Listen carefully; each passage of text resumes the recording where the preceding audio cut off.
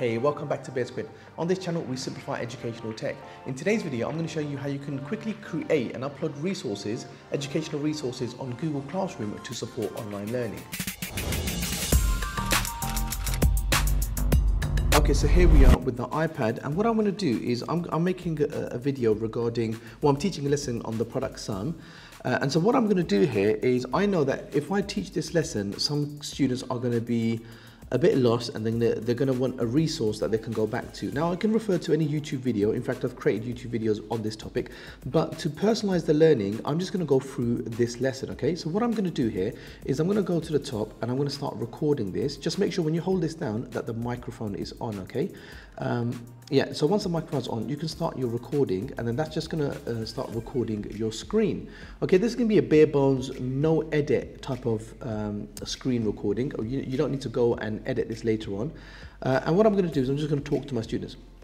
So, for example, I might say, hey guys, we're going to do the product sum where the coefficient of, x squared is not equal to 1. And so I'm going to carry on with this. I'm going to erase all of this, and then I'm going to start doing my working out. Okay, so I'm going to do this, and then I'll go ahead and I will record my lesson. So I will say to them, hey guys, you need to start with AC, so take 3 times 2, which is plus 6, and then you need to take the coefficient. I'm going to continue with this lesson until I've completed it. Once I've completed the lesson, I'm happy with it, click on this dot again, okay, and stop your recording. Now that's going to save this recording to, it says here, look, screen recording has been saved to photos. So if I go to my photos, I can find that screen recording here has been saved now. Now I've done one just before this because I am uploading this for my students. So here's the one I recorded. It's only 4 minutes, 4 minutes 45 seconds. So what I'm going to do now is I'm going to go to Google Classroom, okay, and I'm going to go to whatever class I want to go to, and so here I've gone to my grade 10 class. Go to classwork, and I'm going to add an assignment. So I'm going to go here and I'm going to add an assignment, okay. And then in adding an assignment, what I've done, normally my naming convention, my title convention here is I'll definitely write down the date. So today's like Tuesday, is it the 8th? Yeah, the 8th of September. So I'll definitely do that. So make sure my students know where, what in all that list of announcements that they have or assignments, they'll know which one to look for. And then I can name it whatever, yeah, it's the product sum. Yeah, the product sum. And give some additional instructions. I'm going to say, please watch the video, okay, attached. Maybe I could just write here attached, so they know where it is, and then complete the exercise, okay. Complete the exercise. Okay, so then how do I attach that video? Let me just do a full stop here. How do I attach the video? I'm going to go up here to attach, okay, the attachments, and I'm going to pick a photo, and then come over here and of course go ahead and pick that photo that you just created. So this is the one that I created, and I'm going to go ahead and press use. It's going to start compressing the video. So look, I'm not uploading this to YouTube. I'm not uploading it to my Drive. I'm uploading it straight to my Google Classroom. Now this will inevitably upload this file into your Google Drive, which is fine. You'll find it under Classroom. But for now, I'm just uploading it from here. And then of course, I'm going to attach the exercise that I refer to. So for example, I can go to attach. My exercises, I save them on the iPad. So it's here under my grade 10 classes, lessons. And I'll go ahead and upload, the file that you want to upload. So I'm going to go ahead and upload. This video then essentially is how to create and upload video content on the fly for your students. I could go ahead now and schedule that. Okay, I'll go ahead and schedule this for whatever time. I can choose a time and a date. Okay, I would schedule this before the lesson, or just 20 minutes into the lesson. So once I've taught my lesson now, the students will get a ping in their inbox, and they can go ahead and look at the resources. Now, why is that different to just recording your Zoom or your Google meetings? The difference is sometimes there could be a lot of lag when recording this live through the web, okay? There can be a lot of lag.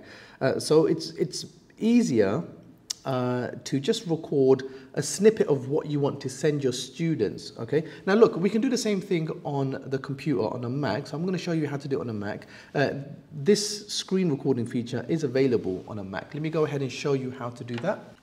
Okay, so here we are on a Mac device, and how do you screen record? So for example, let's say I was doing a presentation, okay? I had a presentation up and I just wanted to quickly record the presentation. How could I record it? Well, actually on a Mac, okay, since not even the latest update, not even Catalina, one before that, Sierra I think it was, if you press Shift, okay, Command and 5, so Shift, Command and 5, so press that here. What it does, it brings this up, okay? Let me zoom into that so you can see exactly what I'm talking about. So it brings up this, okay, this menu here allows you to capture the entire screen, capture a selected window, capture a selected portion, okay, record the entire screen and then record a selected portion. Let's go ahead and see what the options here are. Where do you want it to save? We just save it on the desktop so you know where it is, so you can access it really quickly, okay? A timer, you can have like a 5-second timer, a 10-second timer for you to get set up to open up your presentation. Microphone, you can have the built-in microphone. I usually go ahead and use my AirPods. I usually go ahead and use my AirPods. And these connect really well to the Mac and they give me better clarity so my students can hear what I'm talking about. Okay, so you can go ahead and do that. What else can you do? Show the floating thumbnail, remember the last section, okay, which is basically if you're gonna do a portion, okay? So let's go ahead and let's record this.